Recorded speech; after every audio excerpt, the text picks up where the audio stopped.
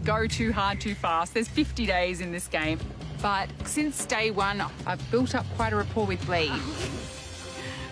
I mean, we're connected. We're both runners-up. We just want stability and reliability. He knows that to get so close to winning, it's devastating. It really is. Like, it was hard for me to deal with for a while. To come so close. One vote. When you work so hard. And I love Survivor. I'm a fan. It was a dream. And it was taken from me. So that's why I'm back here. I want to go all the way and I want to win it. I was so goddamn close last time. You two are the most important people in this game to me. And I'm 100%. You and you, I got your back to the very end. That's the way I'm seeing it, okay? And that is over everybody else. I'm telling people what they want to hear because I want them all to think that I'm working with them. I could be seen as a double agent, which is the best part of my game plan. It's covert. Yeah, it's us three, and there's us three through merge and on. Okay? To the end. Yes. Seriously. Let's go. Okay, let's pinky. Chuck the pinky in there. All right. I'm totally being agreeable with this point for my own purposes and my own strategy. I'm still tossing up where I want to land. I feel like Dave's doing something weird.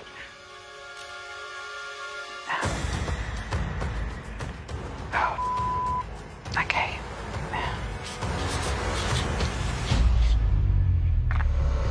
The plan going into trouble tonight was to vote for Phoebe. I did deviate from the plan by voting for Mo in the first round. It shows that we're not voting together. No, it shows that we are. So I knew that on the re-vote, if there was going to be one, that I would vote what I said I would do. The reason I did that, the reason I voted for Mo in the first instance, was to protect myself from Nick and Lee finding out that I was working with Dave and Moana. Sharn gets the ball again. Over the shoulder.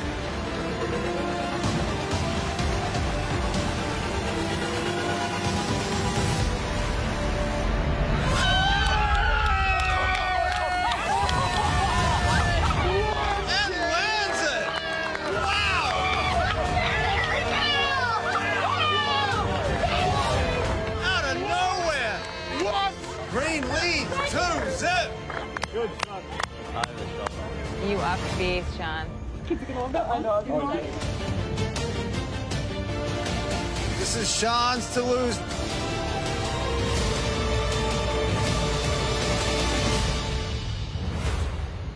Sharn wins immunity. Immunity is yours. I've just been observing David and keeping an eye on him. So good. Oh, you guys. Is it good? It's so good. Oh, it looks good, doesn't it? Dave will... The shower. I'm not faced. But the thing is, Dave has no idea that I'm playing both sides. I knew that Jackie was flipping, and I knew that Zach would be going home. It's making me really nervous, the fact that Jackie could flip and that we could end up drawing for rocks. It would just take one person to change their vote on the re-vote. Yeah, That's all it would take. Yeah. It's absolutely so risky going to rocks. It's the worst case scenario because there's no power, no control in that at all. So that would be devastating to my game. Sharn, what's going through your head right now? A lot. It's us four that are going to rocks. So I'm talking to these guys. Johnny, okay. We are going to go all the way. We're thinking rocks. No, but seriously, but don't risk it. That means one of us is going. Make a stand now. Make a choice. We leave the majority right now. Right now. Sharn? Jackie? 1 in 4, guys. This is forging us together now. Right now. What you want to do? That's what you want to do?